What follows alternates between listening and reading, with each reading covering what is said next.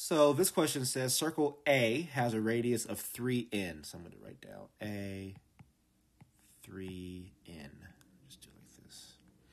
And circle B has a radius of 129n. Okay, so B, 129n.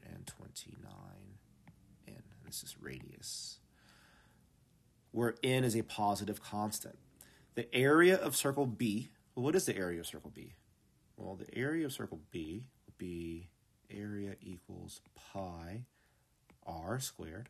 We know that r is 129, so this turns into pi 129n squared.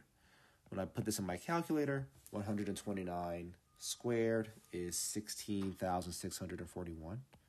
This becomes 16,641 in squared. So there's my area for circle B. So the area of circle B is how many times the area of circle A? Well, what's the area of circle A? Well, again, for circle A, the area is also pi r squared. We know that r is 3n, so this becomes area equals pi 3n squared. 3n squared is 9n squared, so my area would equal pi 9n squared.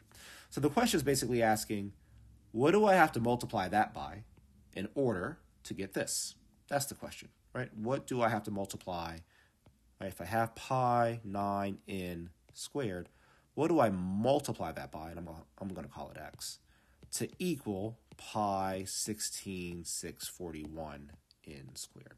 So this is my equation that is a translation of the question, right? So in essence, I've treated this like a translate word problem question. I get this equation by understanding what I just read. And now, since I know what I'm looking for this x value, I'm going to just use regular algebra and divide both sides by pi 9n squared. In doing so, my pi's cancel out.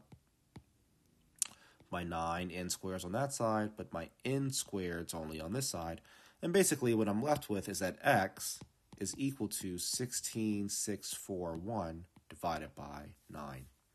So I'm going to go to my calculator and put that in, 16,641 divided by 9. And I am getting 1,849. And therefore, the correct answer here is choice D.